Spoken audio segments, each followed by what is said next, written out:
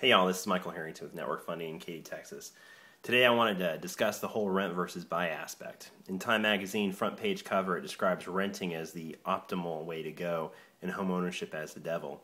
I find that hysterical to believe, considering the state of Texas. When you rent a place, there's a property code book a Bible thick that protects the owner and not the renter. Now let's analyze the difference in rent versus buy if you were to, let's say, lose your job like 10% of America has recently.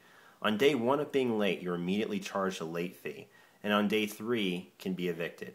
Sometimes on day 5 you can find that a sheriff's at your door asking you to get your belongings and leave immediately. You see, landlords are not there to be understanding, they're there to collect rent. They're not looking to work things out, but rather get you out and get someone else in. Now in home ownership, banks want you to stay in the home and are willing to do just about anything to get you to stay and not end up with another foreclosure on their hands. You see, on day 1 of being late, you get no late fees, no messages from the bank, and on day 3 through 15, you're still fine, no late fees.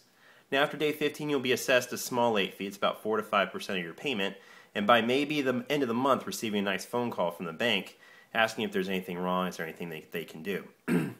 They will offer modification of the note if you're more than a couple months late, or even give you a 1-month reprieve added to the end of the note, or broken up over the next 12 months to get you back on track.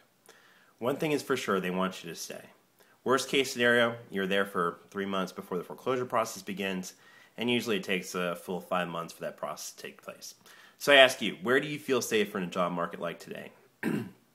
Place where on day 5 you're being escorted out by a cop, or month 5 where you've had time to possibly get a new job, get family to help out, or just get back on track to keep your home.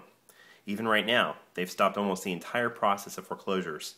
If you really look at the news, just about every servicer can't foreclose on your home until they work it out with the courts and make sure that the documentation is done properly and someone has reviewed those documents prior to actually issuing the foreclosure. So I ask you again, which do you feel safer in, renting or buying?